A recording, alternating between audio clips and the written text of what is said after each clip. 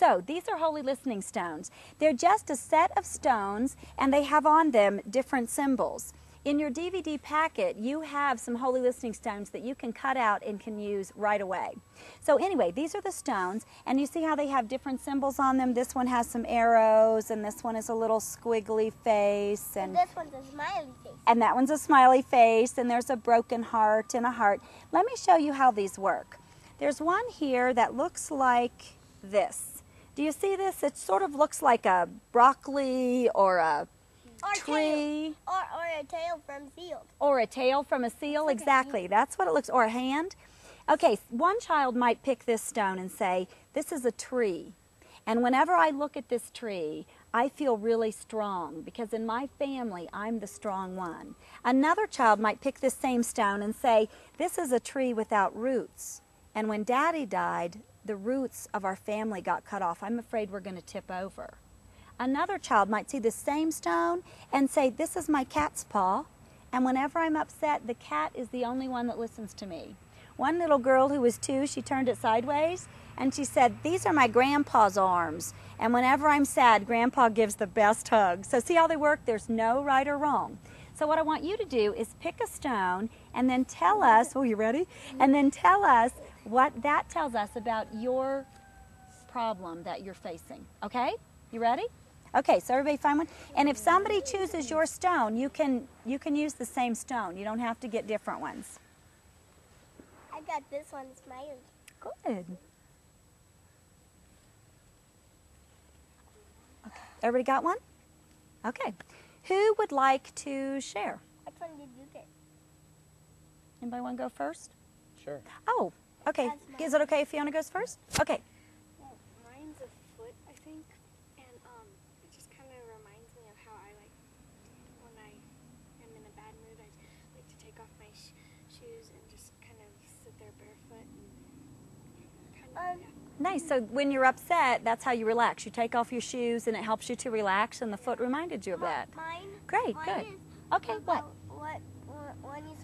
When you smile, it helps you get much energy.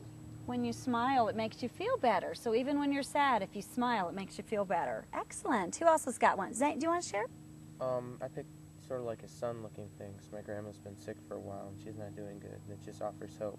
So your grandmother is sick, and you picked the sun because that helps you to have hope. It's like a symbol of hope for you? Yes. Nice. Thank you. Anybody else? Allie. I picked a cloud because when I'm upset, I go outside and look at the clouds. Oh, and it helps you to feel better. Great. I've got a broken heart, and it reminds me of my dog running away because it breaks my heart to see her run away. Oh, how long ago did your dog run away? Was it a long? 3 weeks. Oh, and your heart's still broken. Oh. Ashley, you want to share? I picked the one with the things that look like eyes that are closed because my brother's losing his vision. So it reminds me of that. So you chose the closed eyes because your brother's losing his vision? That's tough. Thank you. You want to share, Tyler? Sure. Okay. I chose the one with the swirly thing on it because it kind of just reminds me of how confusing things get. Yeah. Okay, great. Yeah, confusion, just that swirling all around. Great, yes. How smiles, Uh-huh. it helps you feel happy, and you can play, and it makes you feel very happy and makes you trust in your heart. Nice. So that's a really good symbol for you. Good one. Okay, let's everybody pick another one. Pick one more. Put all your ones back in. You can pick, a different one. Really look at them. Take a second. Okay, now remember that we're practicing holy listening. And holy listening is when you listen without judging and without commenting. And I just want to ask you, how did it feel to be listened to? Good. Did it feel good? Yeah, and when we listen to another person, it creates that space between you and that person which says, I honor your feelings and I value your feelings, and it's like step one, your feelings matter. So I want you, as you share this time, to remember that your feelings are really important. They're like a precious gift, and when you share them and they're received, you realize how precious they are. Your feelings really do matter. So let's really practice listening to each other, okay? Who would like to go first? Tana.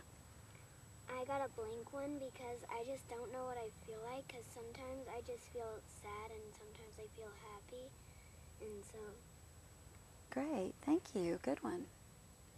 Yes.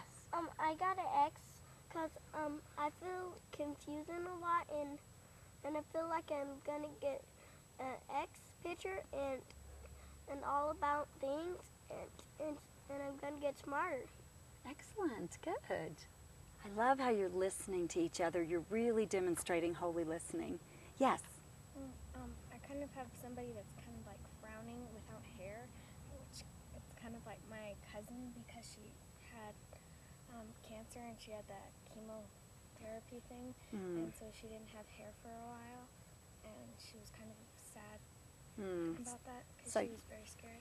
So your cousin lost her hair with her chemotherapy. Is she still not have hair? No, she's growing it back. Oh, good. Okay, who else wants to share? Ashley? I chose the one that looks like a path because when things get tough with my brother, it helps me to like remember that God will lead me through it. Great. So God will lead you down that path. And it's not a straight path, is it? Is that what it feels like, kind of curvy? Yeah. Allie? I chose the foot because it reminds me of my foot, because when I'm mad, I look at my foot because I have stitches in my foot. So. And I got stitches in my head. Really? You have stitches in your foot? Yeah. Are you okay? Good. Okay. I chose sort of an arrow pointing to a wall because it reminds me that everything that happens is really a trial that God put you through, and that's the only reason that you're there, and God has a better purpose. Great. Thank you. Anybody else want to share? I will. Okay. I chose like the crooked arrow because it reminds me of how you have to like swerve around things in life because sometimes things get tough, but you have to keep going. Great. Thanks. Good. Did everybody share? Do you want to share, Isaiah? Did everybody else get a chance? All right, great. So how did it feel to be, was it hard to share your feelings, or? No, it was pretty easy. It was pretty easy. Good. Did you think the rocks help? Yeah, I did too. Yeah, they're happy. All right, great. Let's put the rocks away. I wanted to keep that. You like the rocks? Oh, good. Well, you know what? Holy listening stones are just one way that you can help children to start sharing their feelings. They work, though, I think, because many times when we're in crisis, it's hard to find just the right word for it. If your parent has just died, or if your parents have just separated, many times you don't have words that describe your pain. And sometimes a child will come to my center and just point to a rock and say, I don't know how to say what I feel, but that's how I feel. I feel like that swirly shape, or I feel like that crooked path. And that begins the process of them being able to express themselves. But step one is that your feelings matter. The way we're going to let children know that their feelings matter and that they matter to us is by wholly listening, not correcting, not judging, and not interpreting.